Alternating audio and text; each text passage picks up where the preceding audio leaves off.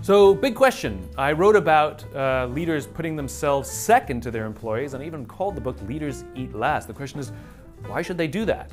Well, it creates an environment of trust and cooperation. It's what happens. When the people in the organization believe to the core of their being that their leader would sooner sacrifice their own interests to take care of them and their growth, the natural biological response to that is trust and cooperation.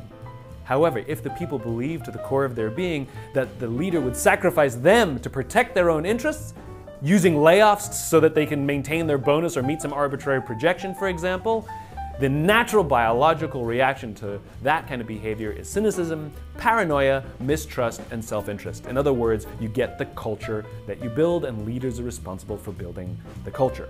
Just like a parent feeds their children before they feed themselves, we expect a parent to take care and prioritize the needs of their children over themselves. A bad parent is somebody who ignores the children so that they can go out for a night on the town, for example, as opposed to getting a babysitter, as opposed to leaving them alone. Same thing for leaders.